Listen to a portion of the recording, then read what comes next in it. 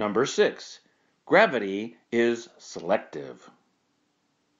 Flat earthers sometimes ask, how can gravity hold the oceans but allow butterflies to fly? Or, why aren't we crushed if gravity is so strong that it can hold the oceans? Well, this is based on another misconception. They seem to think it is hard to hold heavy things down to the earth. No, that is backwards. It is easier to hold heavier things than light things. Heavy things like water react more strongly to gravity than light things. Like I said before, that is why you can easily pick up a baseball, but not a car. The car has more mass, so it reacts more to gravity, not less.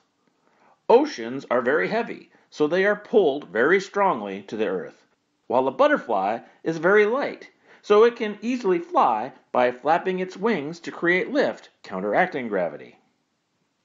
Flat earthers seem to think that there is some force trying to pull the oceans off the earth, but there isn't.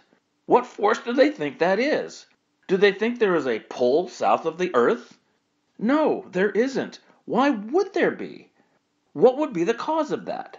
They simply have taken for granted their whole lives that things are pulled down, but cannot wrap their heads around the fact that the down they experience is always toward the center of the earth, not some mysterious universal down that has no explanation.